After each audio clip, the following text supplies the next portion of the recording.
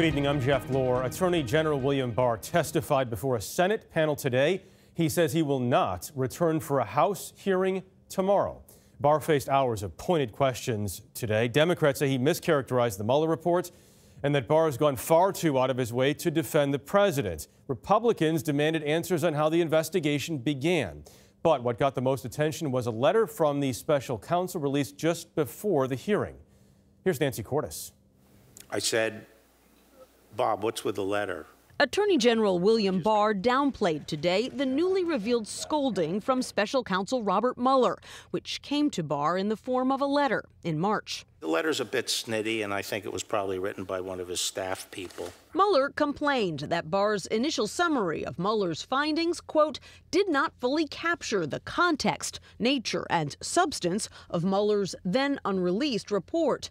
The resulting confusion, Mueller warned, threatens to undermine full public confidence in the outcome of the investigations. My concern is that that gave President Trump and his folks more than 3 weeks of an open field to say I was completely exonerated.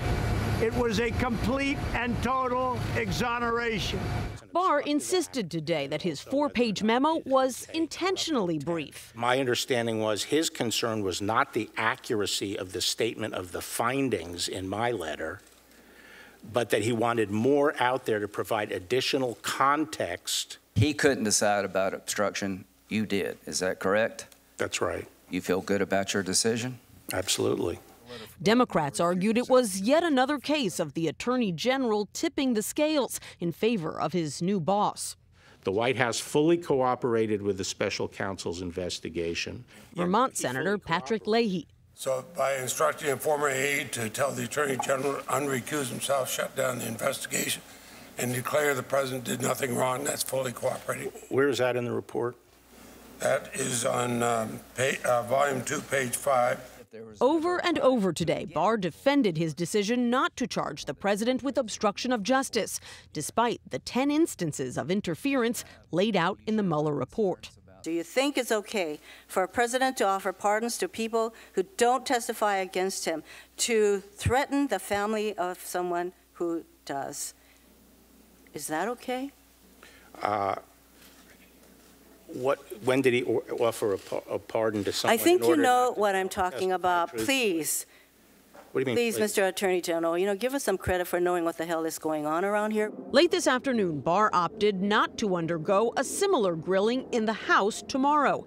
Democrats are now considering holding him in contempt of Congress. I understand why he wants to avoid that kind of scrutiny, but when push comes to shove, the administration cannot dictate the terms of our hearing in our hearing room. But tonight, House Republicans are accusing Democrats of torpedoing tomorrow's hearing themselves by demanding that Barr take questions from both lawmakers and staffers. Democrats say that the person they really want to hear from now is Robert Mueller. They've invited him to testify on May 15th, but, Jeff, they say they haven't gotten any confirmation yet. Okay, Nancy Cordes, thank you very much.